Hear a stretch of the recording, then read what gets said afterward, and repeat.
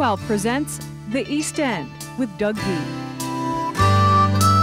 You see them all throughout the East End, quaint country churches that in some cases go back hundreds of years, yet still have very vibrant congregations today.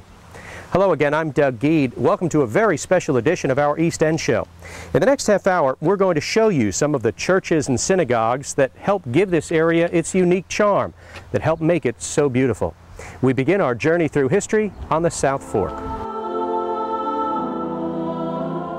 That's one thing about towns. They're very prideful of their churches. And certainly Southampton, East Hampton, whatever, you get this incredible pride because the very first settlers, the first white settlers, after all, mostly were tied into one religion. And it was very important to get that first meeting house up. And then as the town grew, they wanted bigger meeting house, better meeting house. So we went through about probably 5 Presbyterian meeting houses until you get to the present one. Here, the Catholic Church is a symbol of the summer colony. It's probably one of the most beautiful churches on the East End. And it was constructed with a lot of help from the summer colony because they had hired a lot of the Irish people. They brought a lot of the Irish maids and butlers out here. So a lot of the families who were in reality probably good Episcopalians, gave money for some of the beautiful windows in this church. And this church is just so fine, so detailed, and you can tell the congregation adores it. I think what they wanted to do is to give it both an antique look, plus the sense that we've just built this magnificent marble palace for God. So you get the contrast of what we call rusticated, which is this sort of rough, almost Greek-looking marble, then the smooth marble, and I think it's really very beautiful. Beautiful in a different way is the Doon Church, as they call it. Doon Church is extraordinary because, of course, it wasn't built as a church at all. It was, in fact, a life-saving station, one of, many that were every 5 miles on the beaches to protect any ship that, went aground. And so when the summer colony, who were mostly New York Episcopalians, needed a church after all, so they decided to build their own church. And it just happened that Mr. Betts, who had bought that land down there, who was a New Yorker, decided to, what do I do with this old life-saving station? It's not in use any longer, it's been abandoned. So he proposed that it be turned into a meeting house, turned into the church. And very quickly, it started to get add-ons. Louis Comfort Tiffany was hired to do some great windows down there. And the whole ambiance is great. And as you know, there's no furnace in that building. It's not air-conditioned. And there isn't any real minister for the church, as you probably know as well. Every Sunday, a minister from any denomination from all over the world, people from Kenya, priests from New York City, someone from, the local synagogue. It's a very, very interesting summer tradition. A lot of the shingle-style churches were originally not year-round churches, so they tended to be a little less expensive, they didn't have to be insulated, and I think they followed a sort of English shingle-style tradition. The Stone Episcopal Church in East Hampton is really copying a little Sussex English church. And the artists who came out here in the 1880s thought that this area looked like England, looked like the north of England. Let's talk about Hampton Bays, the church right on Main Street, another eye-catching. Yeah, which is another example of Gothic revival. You've got your 2 major religious styles that the Catholics, the Episcopalians, and any Protestant group chose, and it was either Romanesque with rounded arches, as you get in East Hampton, the Presbyterian Church, or the pointed arches.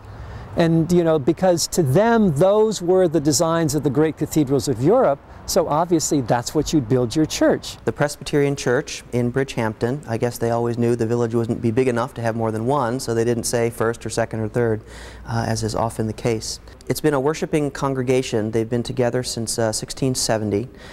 Originally, everybody in this area, which at the time was called Bull's Head, and it was people from here would walk down the beach every Sunday morning and go join Southampton Presbyterian Church for their worship services. And I guess they got big enough that they decided, well, we're tired of walking that 6 miles down the beach.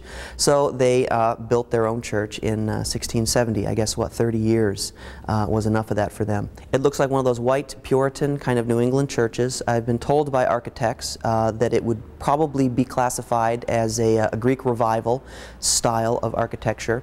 It's got the big steeple, and we have our clock on there. We have our columns out front. We have our wonderful lawn, which is a real drawing point, I guess. Lots of people like to just stand and kind of look at the vista. It looks very dramatic with the big long expanse of green and then the stone walk coming up to the church. So it's very classic. It is a little intimidating sometimes to look on our signs that we have out here in the front that the first minister was back in 1695, Ebenezer White, and his relatives are still very active and good members of the church, and one of his relatives is now the organist, so they're still very active in the church. But it's nice to be a part of that history. I'm only the 17th, I think, pastor that has served this congregation since 1695. So, you know, the average stays here, people would stay 40, 50 years. As an architectural historian, when I take groups to Europe or if I go to Boston, we spend a lot of time in churches, and sometimes, you know, there's a little balking until they get in them and see how personal every single one is. You can certainly see in a community the pridefulness, you know, where the church is located. You know, is it on the village green? Where is it located? Is it on a hill? You know, what's it made out of? How is it taken care of? Certainly here, it was a statement in stone and marble to create something that was very permanent, very striking. We have arrived. I mean, you know, there's a power here. And churches were a powerful force all throughout the early days of the East End and even today. Up next in our special edition may be Long Island's oldest synagogue and a church from the whaling days of Sag Harbor that looks more Egyptian than early American. Stay with us here on the East End.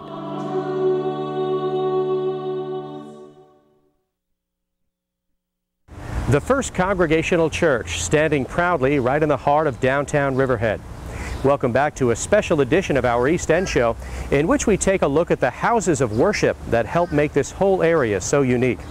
Our next stop is the village of Sag Harbor, home to what's believed to be the oldest synagogue in New York State, and also home to the Old Whalers Church. This church was built in 1844 when whaling was at its height, and they thought the village would continue to grow. Unfortunately, about 6 years after they built this building, the bottom dropped out of the whaling business and the character of the village changed completely, and so this church has never been used to its capacity. And we estimate that if you filled every pew on the main floor and in the balconies, we could fit about 900 people in here. This congregation was the first congregation that was started in 1766. The first record we have of any land ownership in Sag Harbor was about 1706, and there may have been squatters here before that. So you can see it took 60 years to build a church, so this didn't start out as a particularly religious community. I think it was sailors, smugglers, fishermen, and squatters. After a while, their conscience got to them, I guess. Huh? Yeah. Well, once they started making big money from the whaling industry, I guess they got religion, because in the 1830s, there was a huge religious revival and necessitated the abandoning of the older church and building this much larger one. When they built this church, they wanted to build something special, so they hired probably the most foremost architect in the United States at the time. His name was Menard Lefebvre.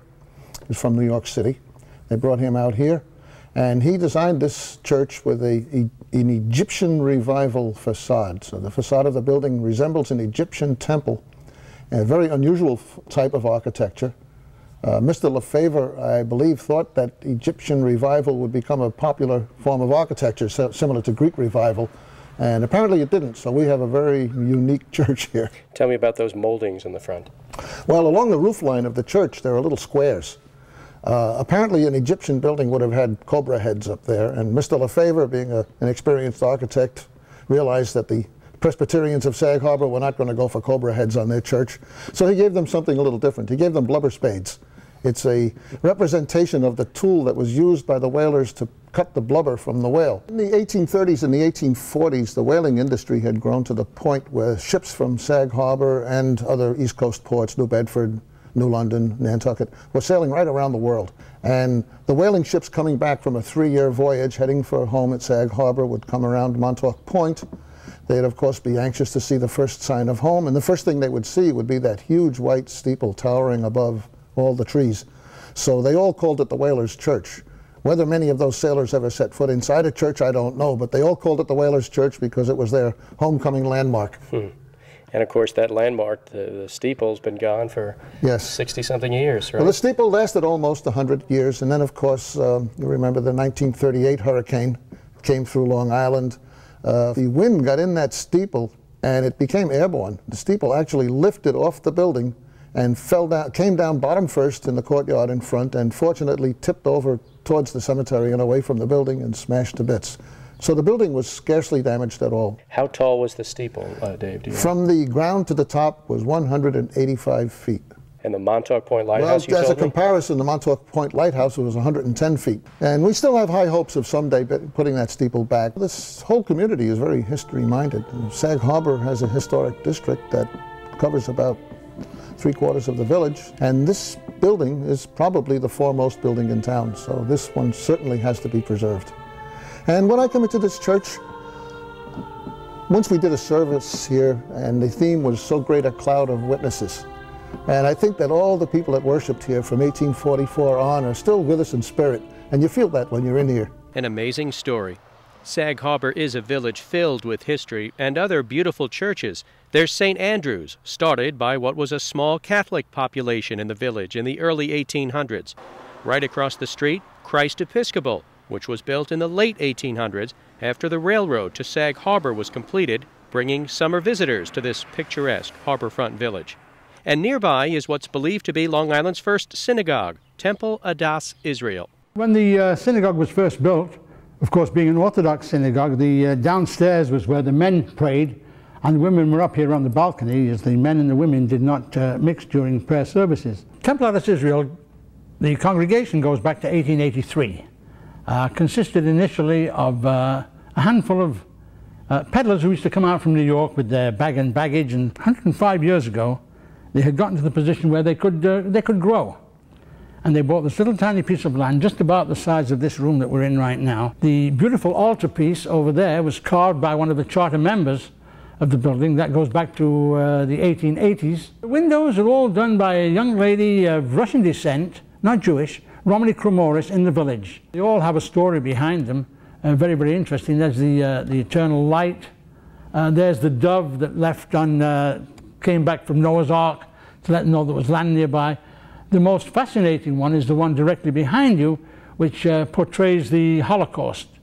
And it's a broken Star of David and barbed wire, and yet in the distance there are stars, you know, the future is there. I started about 30 years ago doing a interfaith Thanksgiving service, and every Friday before Thanksgiving, our altar here is graced with priests, nuns, ministers of all different kinds, and it's a wonderful feeling, and the whole community comes to it. There's so much more to come in this special edition of our show. Next, the beautiful, quaint, white steepled churches of the North Fork. Stay with us here on the East End.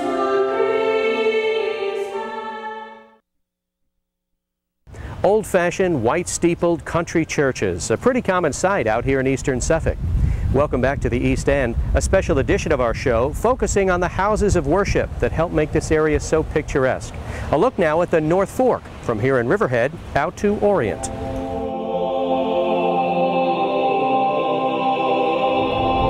Southold was the most religious of all the United New England colonies. The first thing they did, of course, was build a church. There was no separation of church and state here.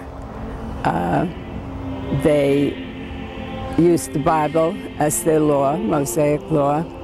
They were Puritans and not pilgrims.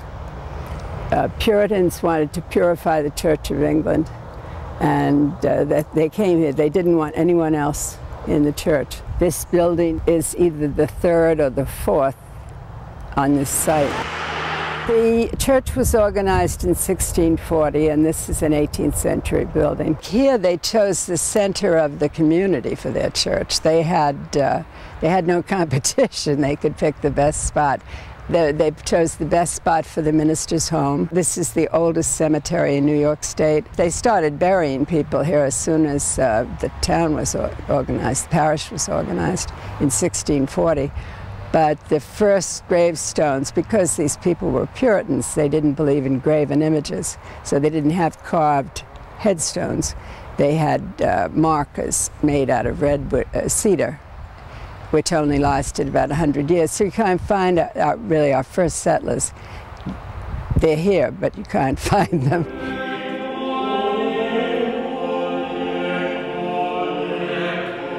Universalist Church as you come into town, and St. Patrick's, which was a mission church to the Irish, the Congregational Church. I think it has the most startling and beautiful windows. It's just great windows, and really unusual. I'm surprised that nobody's ever done research on how they came to be so lovely. Greenport has a very lovely Greek church that used to be a Presbyterian church.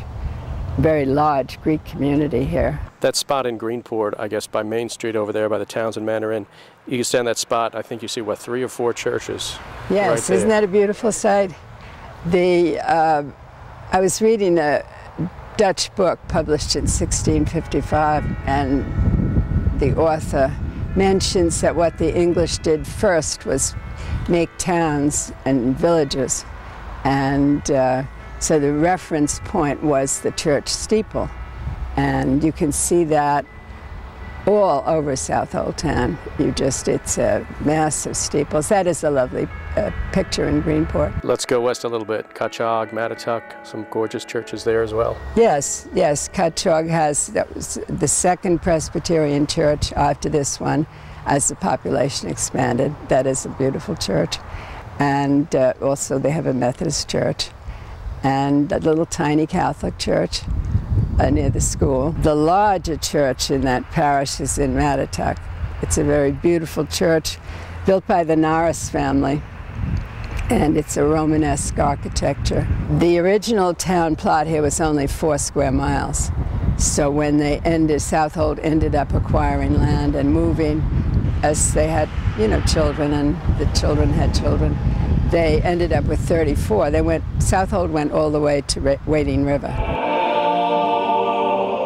This church was built in 1906, 1907. At that time, there was a great influx of people from Poland, and they would settle out here and work on the various farms. I am told that in the beginnings, the people from the parish themselves went from home to home and collected 50 cents a week from the people to build this church. It's a Romanesque style with certainly rounded windows, and the altar itself is, of course, not marble, though it may appear to be marble, but it's of wood, which is marbleized by paint. You actually do some masses in Polish? I myself celebrate Mass every second Sunday in Polish. My associate celebrates the alternate Sunday. Can you say something in Polish? Welcome us to your church, or something that you might say during the service? Well, our usual Polish welcome is Niech będzie pochwalony Jezus Chrystus, meaning praise be Jesus Christ. This is the typically Catholic Polish greeting. But of course, the one that's most popular with the people is Witamy. We welcome you.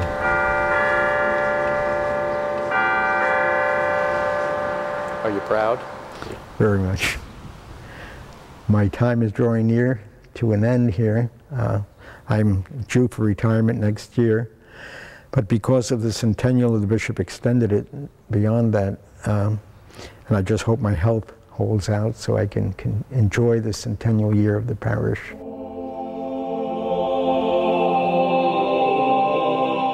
If it weren't for the churches, we wouldn't have our births records, we wouldn't have the cemeteries with the stones in them, we wouldn't have marriage records. I mean, sometimes we forget that the church really held together so much more than just the moral fiber. It held together the whole history of the community.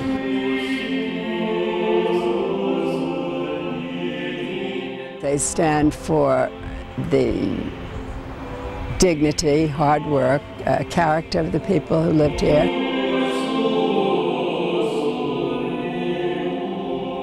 You have to have an anchor of some kind. We can't just go on the hedonistic way of enjoying everything that goes on. We have to realize that there is a supreme being, otherwise this wouldn't be.